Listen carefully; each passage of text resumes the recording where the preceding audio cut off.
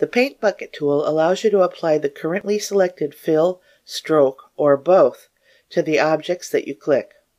This example shows 3 objects that have different colors and shapes, all on the same layer. There are 3 options in the toolbar: fill, stroke, or both. If we switch to the Select Shape tool and click the star, the Style window displays the fill and shape properties for the star. Then we switch back to the Paint Bucket and choose the Both option from the toolbar.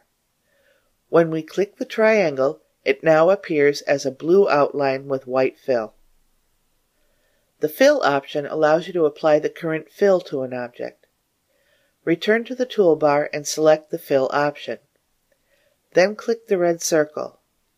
The fill changes to white and the stroke is removed or turned off in the Style window. The Stroke option allows you to apply the current stroke to an object. Return to the toolbar and select the Stroke option. Then click the triangle. The stroke changes to blue and the fill is removed or turned off in the Style window. If the object you want to change exists on a different layer, you only need to select the correct layer and then click the object you want to change with the Paint Bucket tool.